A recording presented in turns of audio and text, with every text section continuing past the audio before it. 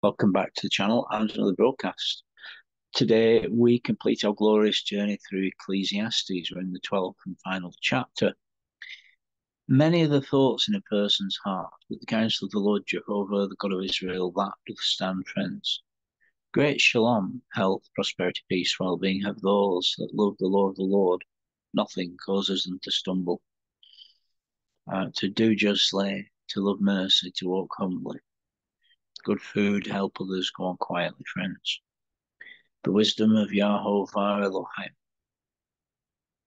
Now, I do so trust, friends, that you're studying the scriptures and staying in prayer under the blood of the Spirit, declaring the full name of the Lord Jesus Christ in your homes throughout the day. My suggestion would be to spend a number of minutes on several occasions throughout the day in prayer and contemplation, and to be studying the scriptures daily, to be in the truth, so that you don't end up with a bedeviled and deluded mind.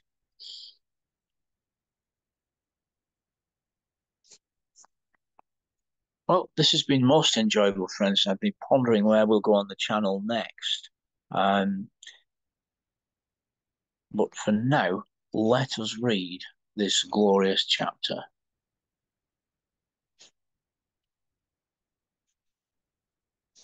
Ecclesiastes chapter 12. And remember thy Creator in the days of thy youth, before the evil days come, and the years draw nigh, of which thou shalt say, I have no pleasure in them. Before the sun and the light and the moon and the stars be darkened, and the clouds return after the rain. In the day when the keepers of the house tremble, and the strong men bow themselves, and the grinders cease because they are few, and those that look out of the windows are darkened, and the doors are shut towards the street, when the sound of the grinding is subdued, and they rise up at the voice of the bird, and all the daughters of song are brought low. They are also afraid of what is high, and terrors are in the way. And the almond is despised, and the grasshopper is a burden, and the caperberry is without effect. For man goeth to his age-long home, and the mourners go about the streets. Before the silver cord be loosed, or the golden bowl be broken, or the pitcher be shattered at the fountain, or the wheel be broken at the cistern.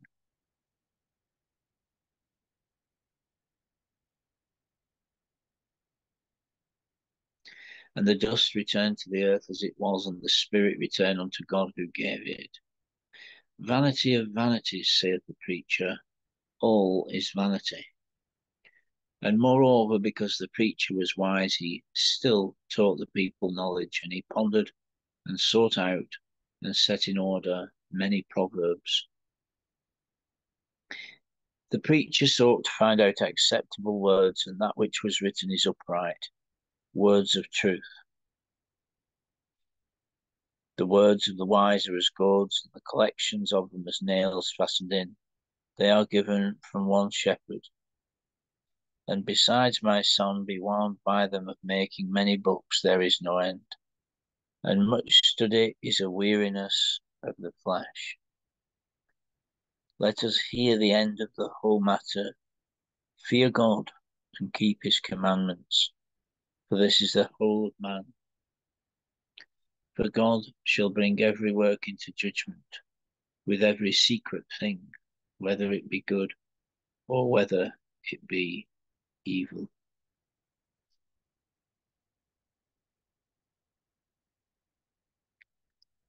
Remember thy Creator in the days of thy youth, before the evil days come and the years draw near, of which thou shalt say, I have no pleasure in them. Now that word Creator is plural. It's a plural word, friends.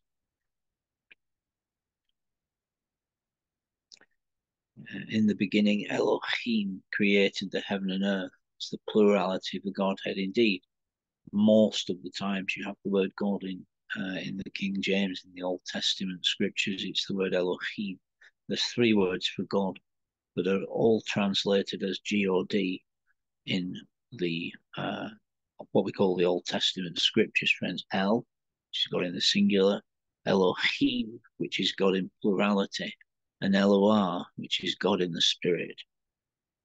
Of course, we have Lord, Lord, loving, omnipotent, redeeming deity. So remember thy Creator, plural, in the days of thy youth. So bring pleasure and satisfaction to God, works of righteousness, justice, goodness, and truth to God in the days of your youth, friends. Before the sun and the light and the moon, the stars be darkened, and the clouds return after the rain.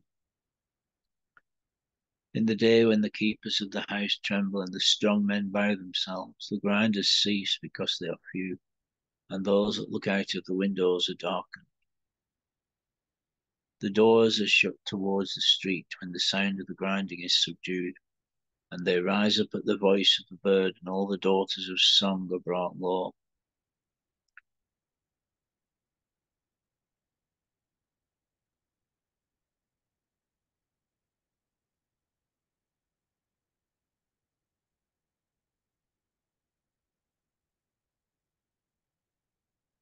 Before the silver cord be loosed, or the golden bowl be broken, the pitcher be shattered at the fountain, or the wheel be broken at the cistern. These are very interesting terms, friends. The dust return to the earth as it was, and the spirit return unto God who gave it. So a spirit in a body is a living soul. And so you have these expressions, the loosing of a silver cord, the breaking of a golden bowl, or a pitcher shattered at the fountain. Very interesting indeed. So it all has to do with death. It all has to do with the cessation of what we know as life, which is quite simply when the spirit of a human being leaves their physical body, and the body, as we know it, dies and is buried. So very interesting to contemplate. Why would it be that the golden bowl is broken or the silver cord is loosed? Well, I think, friends, you've got to look at origins, so the origin of the curse, when Elohim Yahavah, when God decided that first man and woman could not have immortality anymore, then the qualitative, substantive expression of Jehovah Elohim in creation was reduced. That first man and woman, they lost their perfection, they lost their immortality. And when they became deluded and bedeviled, and they took the knowledge of evil, the qualitative, substantive nature and character and expression of Jehovah Elohim was no longer upon the earth in time, expressed through humanity, until the Lord Jesus Christ came.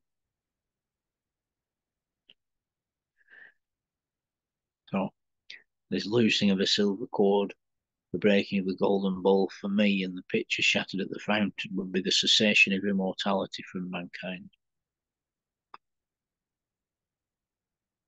And in this chapter, the language speaks of the death of any human in time as being correlatable, relatable to that exact circumstance thousands of years ago.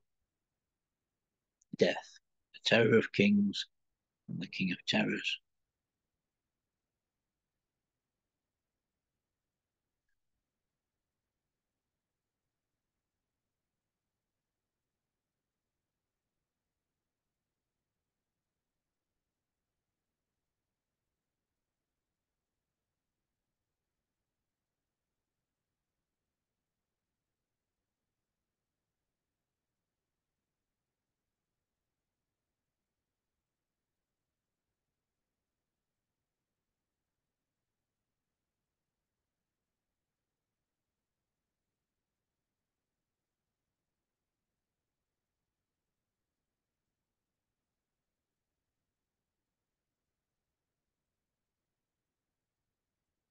This wheel being broken at the cistern and the pitcher shattered at the fountain. The two latter analogies in Ecclesiastes 12:6, 6 being the number of man, so probably quite an important verse, friend. I would say the wheel broken at the cistern. Wheels in Scripture usually speak of sovereignty. You have at the beginning of Ezekiel the wheel upon the earth, which is the entire sovereignty of Jehovah Elohim, the God of Israel, over all flesh.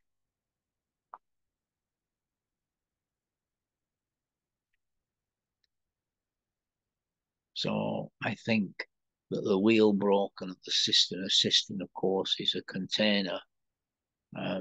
In the modern era, most households in the civilized world will have two cisterns in their homes, occasionally three, but usually two.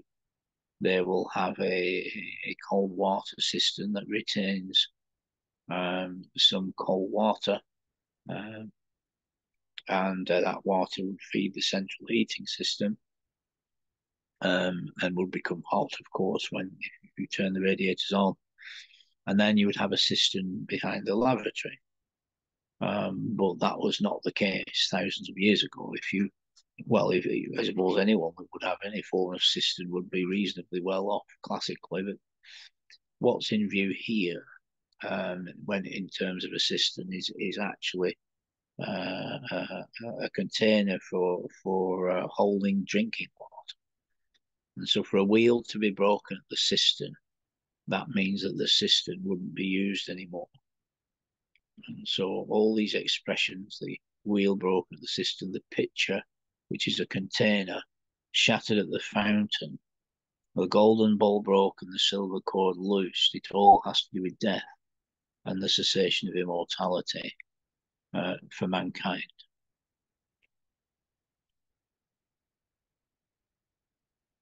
And everything has to do with the death of the Lord Jesus Christ. So it's quite a solemn chapter. And the first half has to do with what could be described as the natural comprehension of the mind of man in terms of purpose, connection, expression, what to do upon the earth, old age, futility, death. And of course, the call is to remember that your Creator.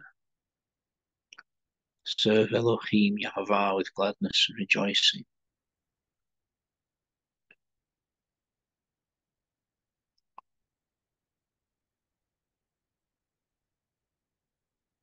They are also afraid of what is high. Terrors are in the way. The almond is despised and the grasshopper is a burden. The caperberry is without effect. So this has to do with the devil upon the earth, grieving mankind, grieving God. That's really what's in view there. So the curse of sin, death, and hell came as a result of the devil deceiving the first woman.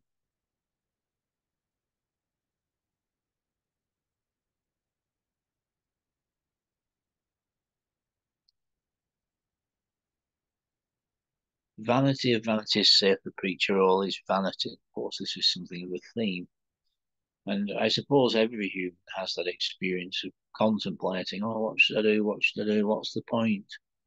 Emptiness, futility, hopelessness. And that's why you must stay in the scriptures, friends, under the blood in the spirit. The blood of Jesus cleanses you, reconciles you, heals you, pardons you. And so rejoice in truth, rejoice in righteousness, rejoice in what is good. Pray for others, friends, intercede for others.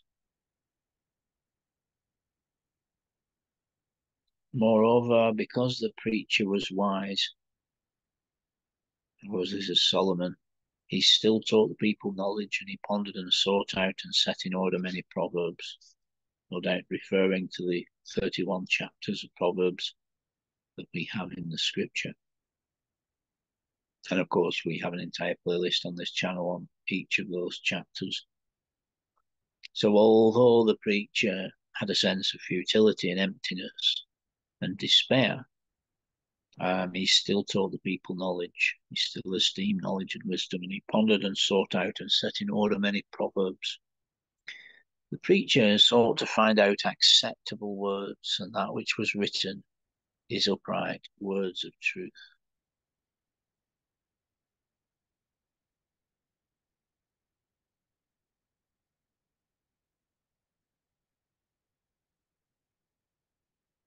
The lips of the righteous always know what's acceptable. The tongue of the righteous is as pure gold. Set a guard at the door of my lips. We ought not to bless God and curse men who are made in God's image. The fountain ought not to bring forth pure and defiled water.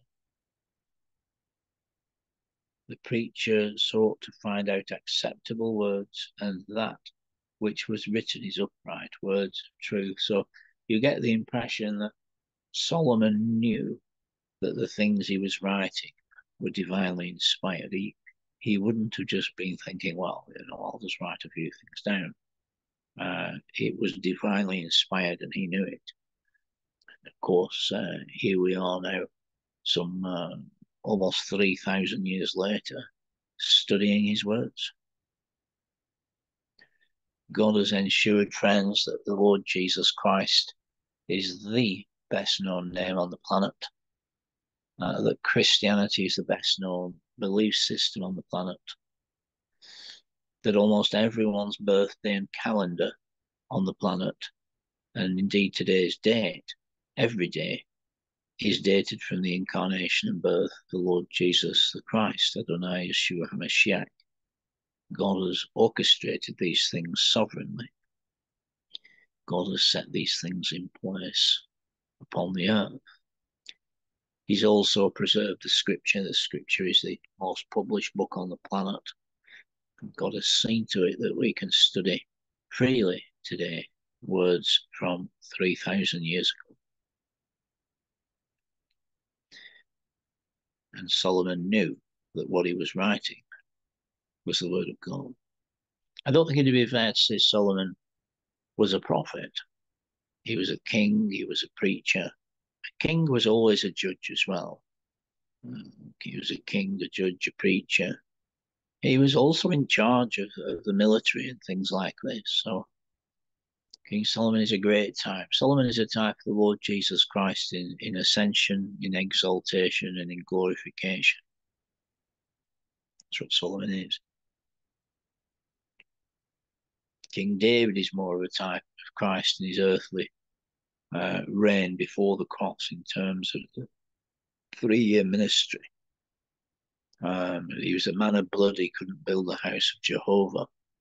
His son, after the death of King David, his son Solomon built the house of Jehovah, the great temple of Jehovah Elohim, the house of the Lord.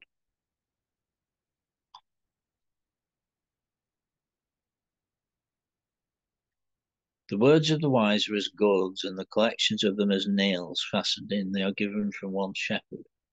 Quite a revelatory verse, that. It seems to infer that all scripture comes from the Lord Jesus Christ.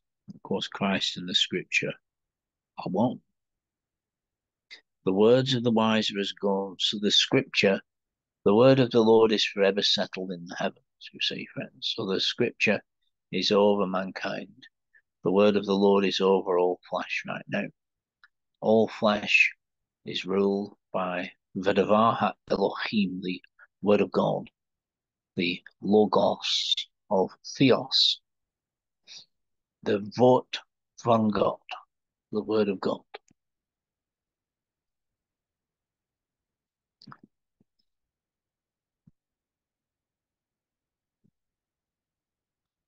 So the scripture is over all flesh. That's the mystery of things, friends. It tells you here the collections of them are like nails fastened in. So it's a rather gruesome metaphor when you think of the crucifixion of the Son of God. The nails fastened in. Mysteriously, the words of the wise are what held Christ tight upon the cross. The will of God, the mind of God, the word of God, the curse, the blessings, the great goodnesses of Jehovah, the counsels, the predeterminate foreknowledge of the Lord Jehovah Elohim, the God of Israel. It's a very, very interesting verse for me. The words of the wise are as goads, the collections of them as nails fastened in. They are given from one shepherd.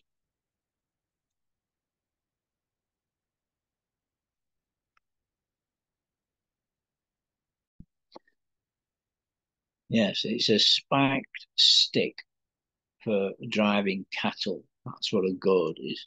So if you was a cattle herder, you would have some form of stick to prod the cattle where to go.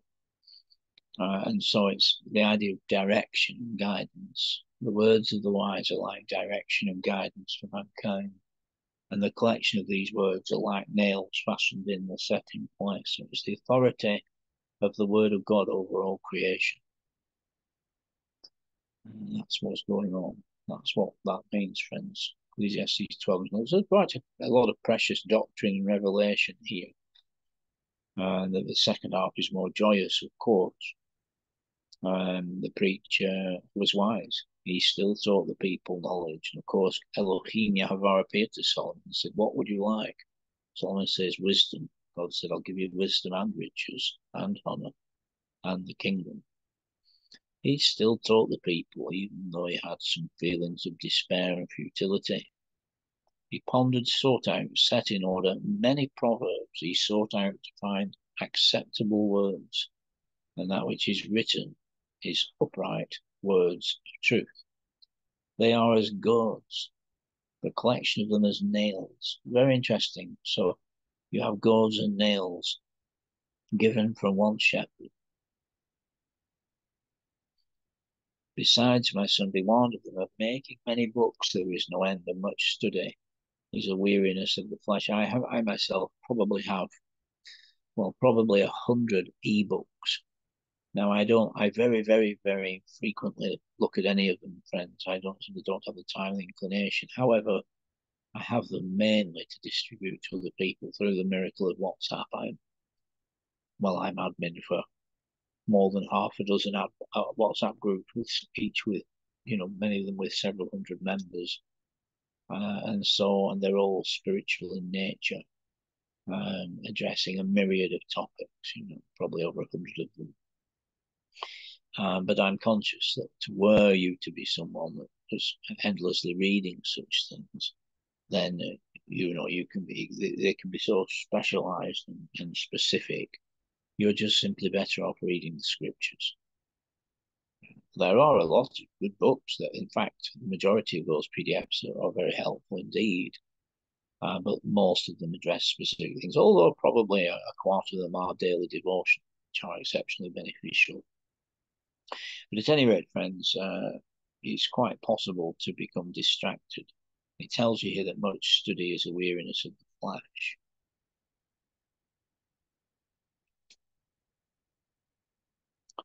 Read the scriptures, friends. Let us hear the end of the whole matter. Fear God and keep his commandments. All that matters is what God says. It doesn't matter what men or devils say. All that matters what God has said, friends. And that's why the scripture, God has spoken Christ. God has spoken his son into time. You see, so everything has to do with the sovereignty of Elohim Yahweh God through the Lord Jesus Christ by the power of the Ruach HaKodesh, the Spirit of God, and all things are entirely subject, friends. The only person not subject to Christ Jesus is the one who subjects everything to Christ Jesus, which is God, Jehovah. It's a holy mystery. Now, let's hear the end of the whole matter. Fear God, keep his commandments. This is the whole of man. Fear God, keep his commandments. This is the whole of man. For God shall bring every work into judgment with every secret thing, whether it be good or whether it be evil. That doth remind me of, I believe it's Romans. Let me just find it for you, friends. Romans chapter 2. Yes, Romans 2:16. In the day when God shall judge the secrets of men according to my gospel by Jesus Christ. There it is. A full revelation of all things, friends. Complete revelation. Complete transparency and accountability.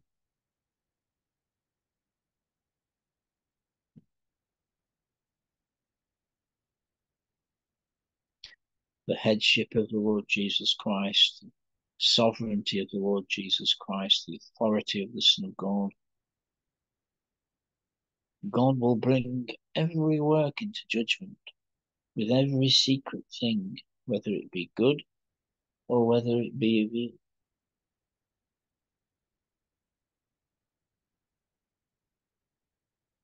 Yes, wonderful thing to contemplate. Whatever makes manifest is light. Walk in the light as he is in the light, and the blood of Jesus, his Son, cleanseth thee from all sin. God is light, and in him is no darkness at all. I am the light of the world. He that follows me shall not walk in darkness, but shall have the light of life. Or I, the light of life.